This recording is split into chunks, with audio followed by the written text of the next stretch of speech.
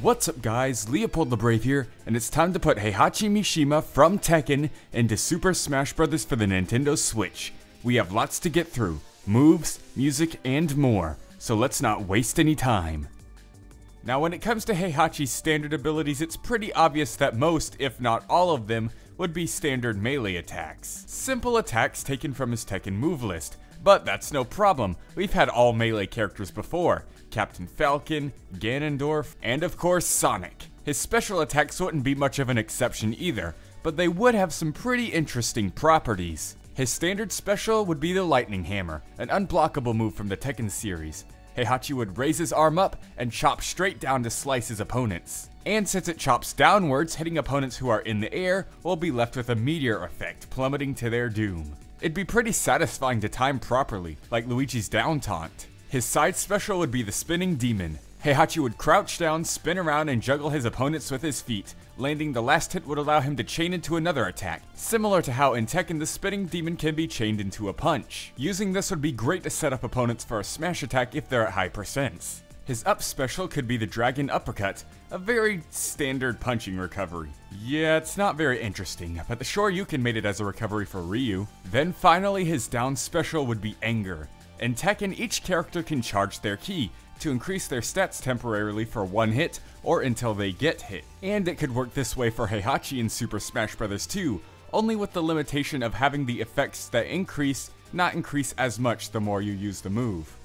Next up are his costumes, and oh man, there's plenty to choose from when it comes to Heihachi. His standard black gi, his Tekken 7 alternate costumes, his more bluish gi from Street Fighter Cross Tekken, his young form, all of his robes and suits, and of course his very classic outfits from Tekken 1 and 2. No alternate colors here, Nintendo, all these outfits are an easy one to pick out. Heihachi's final smash is of course really obvious. What else could it be other than strapping his foes to a rocket and sending them off into space? Now before you call out that this would just be copying PlayStation All-Stars Battle Royale, this is actually a reference to a scene in Tekken 5, where Heihachi launches Jin, Jinpachi, and Kazuya into space. We have plenty of cool cinematic final smashes like this, so why not add to the list?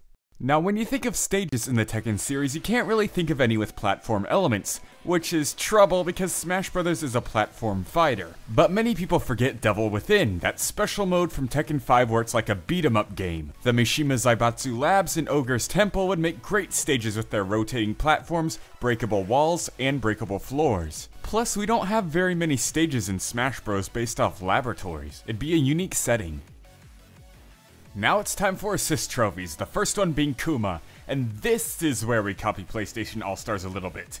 Kuma would act like he does there, appearing and chasing down your opponent, swinging his arms, slashing them with his claws. It'd be pretty terrifying for a random bear to come at you out of nowhere. Then of course, since this is Tekken, we'd have to have Yoshimitsu as an assist trophy. He'd do his usual thing, flying with his sword like a helicopter blade, teleporting, just being weird in general. And of course he'd have the ability to spit poison at your enemies, that would do damage over time like the flower item.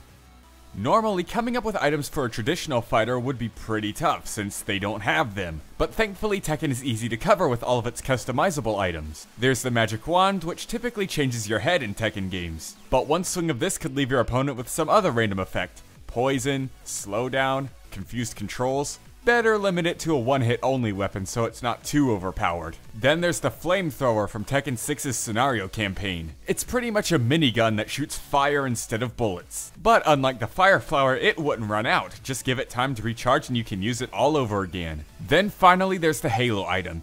In Tekken, when you get KO'd, the Halo item will make you float towards the sky as some kind of funny death animation. But in Super Smash Bros., it could literally save you from death. Out of jumps? Already used your recovery? No problem. The Halo will help you float back up from the blast zone.